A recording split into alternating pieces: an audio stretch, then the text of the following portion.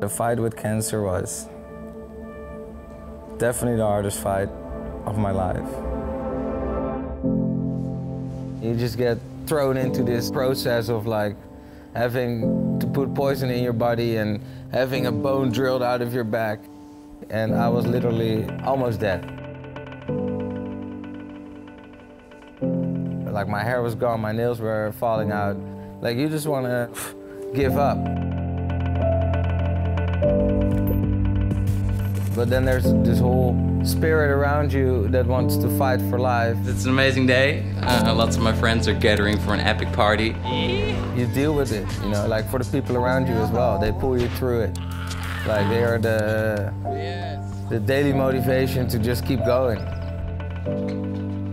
I battled it for 6 months and got declared cancer-free on March 16th. And getting declared free is incredible. So we just got the results in from the doctor and yeah, the fucking cancer has disappeared, guys. I'm so fucking stoked. I was so happy to get a second chance at life and just paint on a blank canvas, literally. Like, this is your life, do what you want to do with it, you know, create the life you want.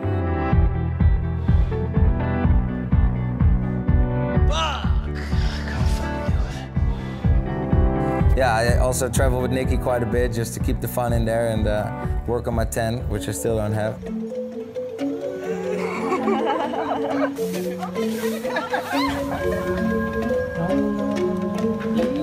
Super chill massage.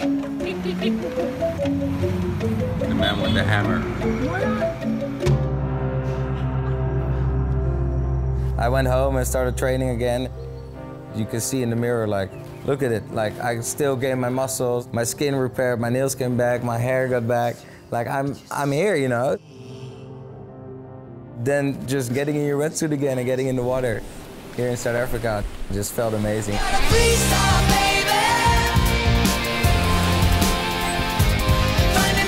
I look like a cook out there, but I had so much fun just like splashing around and just being there with everyone.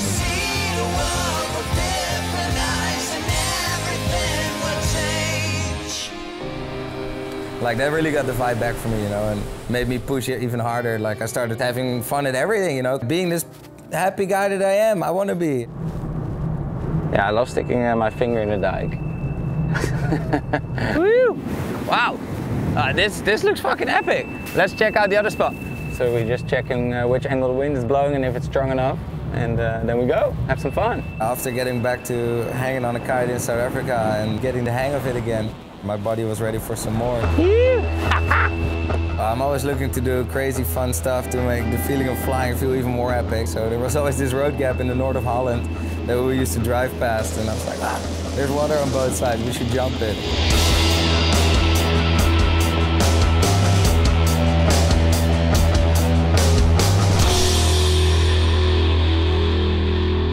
In my head I pictured it with a mega loop, but in the end I just made it.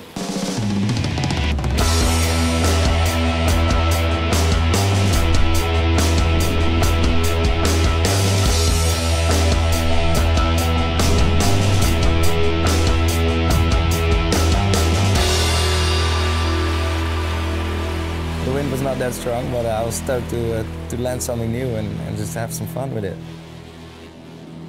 So sitting at home, we called up the boys, Lasse and Gijs, to go on a little adventure with me. We were up for a sunrise shoot in the south of Holland, but unfortunately after like 5 minutes we got stopped by the cops.